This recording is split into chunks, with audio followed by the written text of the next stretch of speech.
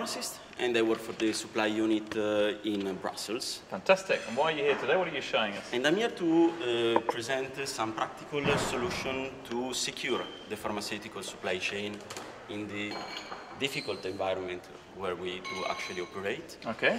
And we start from the consideration that the quality of medicinal products, it's really related to the quality of the storage of those products. All the way along the supply chain from manufacturer to delivery to the dentist. So we started a couple of years ago with training all of the actors involved with the handling of medicinal products and mapping all our stocks in the field.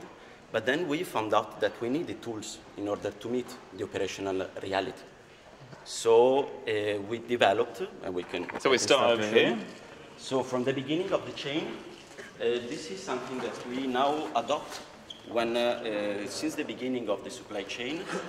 This is a special cover which protects the medicinal products from the thermal exposure during the air transport. So okay, so we can imagine loading on a bunch of boxes with pharmaceutical products in Brussels from our supply center, which is temperature controlled.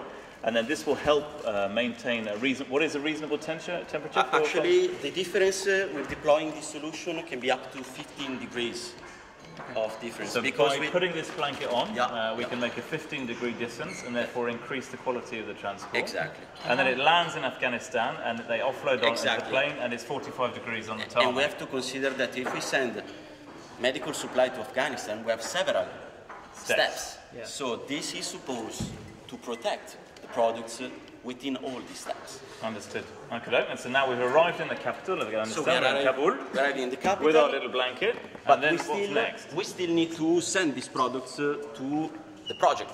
Yeah. So not in every countries we have developed means. We have refrigerated trucks. So we needed to develop something that can be deployed in all the vehicles available.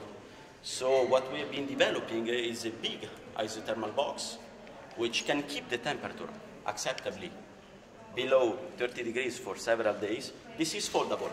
So the whole thing can be actually assembled directly on the truck. It's reusable.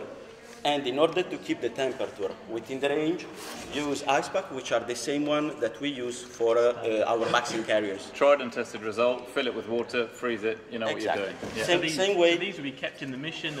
Those are actually already in the mission. So we just need to send the box, which is reusable. Yeah. And then we normally have already the ice pack in the mission. So you've taken the cold chain concept, where we used to use ice packs to keep stuff between 2 and 8 degrees, and turned it into a cool chain concept. Exactly, to keep acceptably below 25 degrees for several days. Fantastic. And have you tested it in the field so far? Yeah, definitely. This is currently deployed in Mauritania. Okay. And we have at least other 2 countries on the pipeline. And how do you know it works?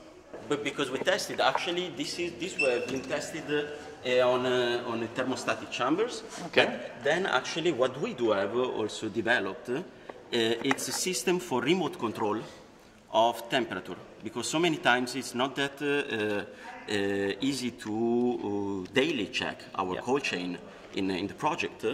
So we have been developing a system for telemetry, remote control. So we just need to put a probe in each fridge.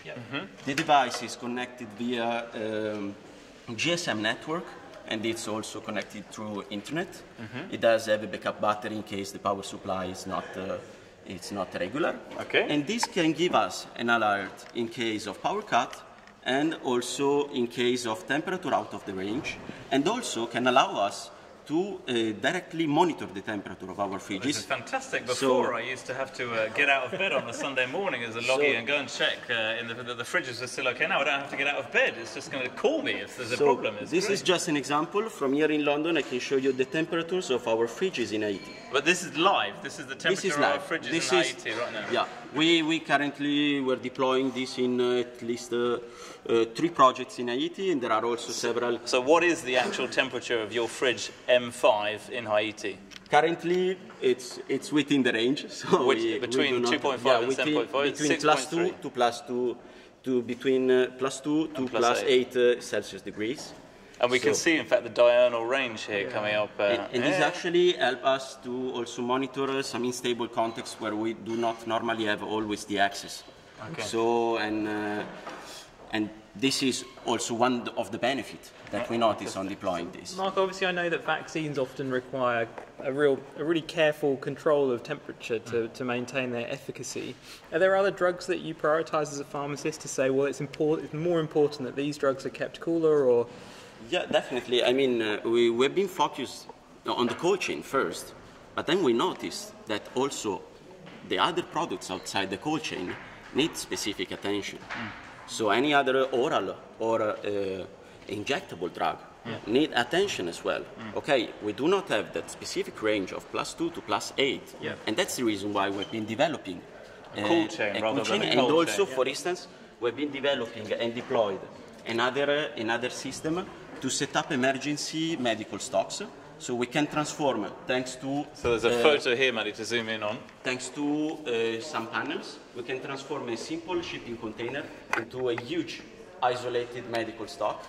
That is an example. That was the setup that we did for the search and rescue project in the Mediterranean, where we had to set up in emergency a medical stock in an harbor. So with this, in a couple of hours, you can actually... It's pretty easy to find containers in the field, that's well known. And then can you show us what you're holding here, Marco? Plus, this is the material, and plus this is 90% biodegradable, so it's also environment friendly. Fantastic. Which is it's important to think of the environment as well. And so by using this material, which is flat packed, and you can just order it in slabs, you just very quickly shove it around the wall, and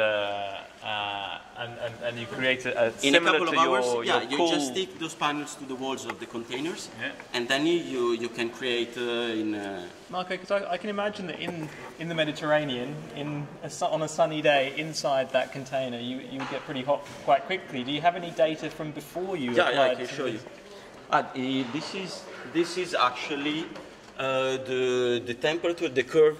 So we have three curves here. So a container without any insulation, this was getting close to 50 degrees. And it really goes together with the external temperature. By putting those panels, we transform the system into an isothermal system. So we do not have fluctuations anymore. As you can see here, you have both outside temperature and the temperature of container without the system, but you have a constant curve.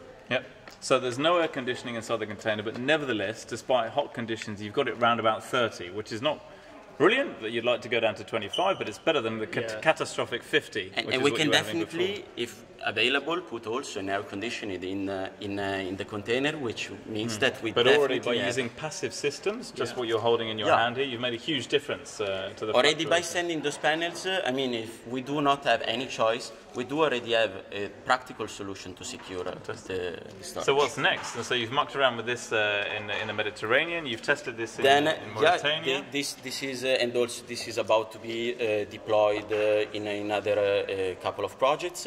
And we want to really implement also the remote temperature control for the cold chain in possibly as many missions as possible. Fantastic. Ali, well, you need to chat to Anna and see maybe you can join up teams and do something clever with printed electronics and remote management, etc., to really secure the cold chain and get quality from A to Z. Fantastic. Jay, a final word? Yeah, excellent. I'm really impressed. I think, clearly it's showing that it's of benefit, so fantastic. I mean, the quality of healthcare, it's hands in glove with the quality of the medicinal products. So by adopting a logistic solution, we actually are focused on the quality of healthcare that we do give. Fantastic. So great. Well, thanks very much, and thank you. You can pan round to all these. Everybody wave for the camera. Let go of your phones. I know connectivity is important. And so they'll all be here over lunch to meet the people that are in the audience. But for now, it's goodbye from me, and it's goodbye from Marco, and it's goodbye from Dr. J. Ciao.